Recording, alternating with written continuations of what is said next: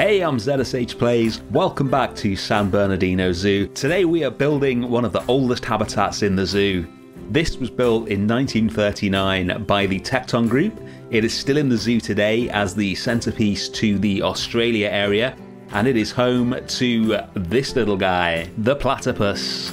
Ooh, I've been waiting so long to do this build. I'm so excited to get started on it. About 18 months ago, when we were building the Wetlands Florida Zoo, I came up with a design for a platypus pool that I absolutely loved, but it was so Tecton, it just didn't fit in that zoo. So I thought this will be perfect for Tekton Zoo. I will save it. If you don't know what Tecton is, they were an architectural group back in the 1930s that designed some of the most classic zoo habitats in the UK. And one of them was also responsible for engineering Sydney Opera House. So it's pretty appropriate that they are going to be building something in the Australia area. But by the time I'd finished what I was working on in Tekton Zoo, it was full. I was nowhere to put this platypus habitat. I spent ages trying to squeeze it in and I just couldn't get it in anywhere. So I decided that it would have to wait. And today is the day that we are finally building it. This is one of my favorite builds that I've ever come up with, so let's explain the history of it. This is going to be a classic modernist build, all white concrete, flowing lines, smooth shapes, and trying to make the habitat itself as exciting as the animal inside it. I'll leave it up to you whether I achieve that, but I am pretty happy with it, I've got to say. What I'm doing here is just putting in a very basic shape. It is not going to be a square when it's finished. We're going to have glass barriers all the way around. And there's going to be ground level viewing and underwater viewing as well. This wouldn't actually be glass in real life. I don't think the technology existed to make glass as big as we have here, because I'm going to turn this all into one single pane on each side when it's finished. But what they did have back then was acrylic and perspex, which you can use to make very thick viewing windows. So I think, although if you know more about engineering than me, let me know in the comments, but I think that this would have been possible in the late 1930s, and the zoo has preserved it ever since. The concept is that this whole area would have been built by the Tecton Group back in the 30s, and since then most of the habitats have been removed and much more modern ones have been constructed, the first of which we're going to be building next week. But this one has been preserved, would have been seen as the best one for the animals. I think it works really nicely for the platypus. So it's been kept in all its glory for almost 100 years now. Let's talk about the design. What I'm doing here is creating the first of many curves that are going to be used to build this habitat.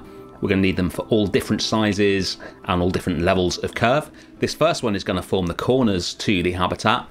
Because it's a corner, it's going to be joining two straight lines. We can literally just build a circle like this with these little brick pieces and then move it into position and chip away at different bits of it until we get the shape that we want. So we've got a full circle there. We'll group that and then move it back onto the habitat. Spin it round to roughly the right orientation. We'll sort that out in a second. And you can see this little ledge that I've just started building here. This is going to be the main sort of design motif of this habitat. And we'll move this into place. Takes a bit of spinning until we get it exactly right.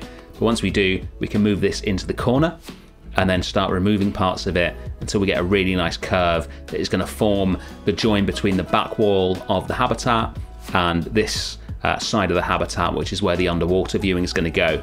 So you can see just removing bits here and there, and then we've got that little half curve there, or quarter curve I guess it is, and then we can start bringing this design to life. So we've got two different levels of ledge here, one on the ground and one just below the windows, and we need to join these together. Now I want a really sinuous sort of S-shaped curve here, and we're not going to be able to achieve that with a circle. We're going to have to do something a bit more complicated, which means it's time for Franchise Masters. So if you want to make a really specific and quite difficult to do shape just using small pieces and doing it freehand, what you can do is use one of the billboards and then upload an image of what it is you're trying to design. This is my original sketch for the habitat, or a little section of it anyway, or you can use a photo, anything you like. Get it on the billboard, get the billboard to the right size, and then you literally just trace over it with the pieces. We're going to freehand these little blocks all the way down this curve that you can see here. We're going to need to use two of them because it's not quite as thick as the main brick that we've been using. That's fine, we'll copy those down later.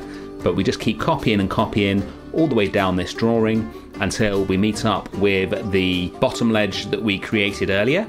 And then when we zoom out, you can see we've got a really nice curve here, which would have been really difficult to do just by eye. but that billboard really helped. It's a technique I've used a few times before, and it's really useful. All right, curves done. Let's start turning this into a proper habitat. So we're going to start deleting these walls here to reveal the underwater viewing window. We'll use some panels to fill in the gaps, and then we will extend the height of this habitat and then start joining the panels together. So we've just got one huge sheet of perspex that looks really sleek. You can already see the sort of shape of the habitat. I really like that. And then we'll copy the side that we just made with a few bits chopped off all the way along to form the front and the back of the habitat. So the wall closest to the camera is going to be the other underwater viewing. So we'll be chopping bits of that off later on to get a viewing window in there. And then on this side is going to be the raised viewing for the guests. So we need to raise the terrain in the habitat all the way along at the back, and then that will meet the level of the water so that there's a nice sort of smooth slope from the land down to the water. And we'll put some extra ground in here so that we can squeeze the keeper gate in. We need the keeper gate to be up on this level because half of the habitat is going to be underwater and the keepers can't swim. So we'll put the habitat gate in there, and then we'll use the arrangement of strangler fig roots that we created for the otter habitat to line the bottom of this pool as well. And then we're going to put some other stuff in here as well, make it really interesting because this is going to be a real feature of the habitat. The underwater viewing is going to be the main viewing with the land viewing secondary. So we'll make a nice little arrangement of rocks, and then we can drop this in to the underwater part and just get a bit more interest in there so it's not all just roots. Later on we'll add some branches, some dead trees, a bit of foliage and stuff like that just to really make this inside of it pop. And while I finish that off, a little bit of news about next week. I have a bonus video for you because I have finally finished the Moonlight world. Yes, our nocturnal zoo is finally complete. The last episode was in December. There's just been no time since then, but I have finally finished it. I am really happy with it, and on Wednesday we're going to be taking a tour. It's the first zoo tour we've had on the channel since January, so make sure you check that out on Wednesday, and then on Saturday we will be back as usual with some more San Bernardino. Back to this zoo. This curve you see here is our platypus's method of getting from the land to the water. Again, nice S-shaped curve based on the one that we built earlier. We're going to copy this all the way across the front of the habitat, and then we'll make some adjustments to it so it meets nicely with the terrain, and we're doing all sorts of tricks later on to get this to look perfect, starting with just getting rid of these little bits of terrain that are poking through it, just using the push brush. And then we'll move on to the pathing for the guests. Ooh, this was fun. So what we need is a smooth path for the guests that matches the curve in the habitat and takes them from the ground level where they're looking at the underwater viewing up to the top level where they can see onto the land part of the habitat.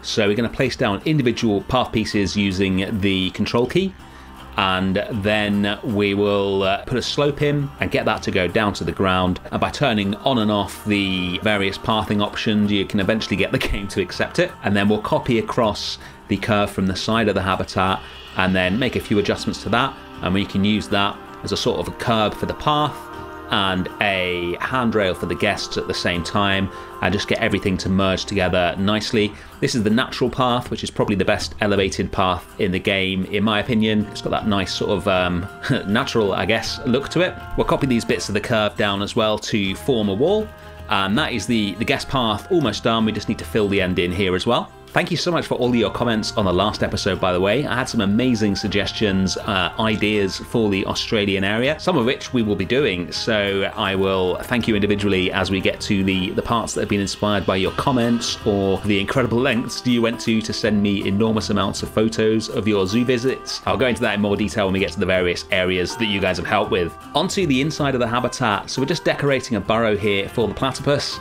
And the concept is that this burrow would go down into an off-show area underneath the terrain, which you can see here. That's all suspended on top of more concrete, and there's going to be a door at the back of the habitat that would allow the keepers access to that as well. We're decorating that with some stalactite pieces, which I've recolored to match the burrow. And then we'll start putting a load of foliage in. So we want this to look really lush. The platypus lives in rivers, obviously, normally in the middle of forests. So there's lots of greenery, etc. around where they live. No sort of red sand and rocks here. It's all going to be nice and green. So just a load of the Australian plants and some of the leaf litter, a few Scavola bushes, obviously. If there's two things I can't build without, it's Scavola bushes and the ponytail palms, and at least one of those will be making an appearance soon. And then we're going to put some decals in to mark where the platypus goes into and out of their burrow. And we're also going to use them to form a line where the water meets the concrete, because no matter how much you restore or paint a habitat like this, water, animals, mud, combine all that together, it is not going to be shining white all the way through the inside. And then we'll do more planting as well and just start to get this looking really lush. And as I've said countless times on this channel before, the contrast with the white concrete and the green foliage is one of my favourite things to do. I thought we'd make a little shelf at the back as well, so that rather than having plants just kind of stuck to the wall, we've got them growing on this little shelf that will be full of mulch here. There we go, put the mulch in, and then just build this up until it starts to look realistic, and then we can have even more plants up here so that we've got 2 levels of planting in the habitat. The idea, as always with these kind of builds, is to make the inside look really natural and the outside really man-made. Got a little bit more work to do on the viewing area for the guests as well, just covering up that one bit of glass that was left, and then we can start making the front underwater viewing window. So nice and simple here, I'm just opening it all up, got a row of plaster pieces across the top, and then this huge viewing window so the guests can see it from both sides. We'll do a bit more decorating on the underwater area as well, get some of these nice branch pieces in from the habitat panel rather than the nature panel. They come in really useful, use them a lot in the desert house as well. Just get one there to bridge the gap between the underwater and the slope, and then we'll start tidying up the front of it.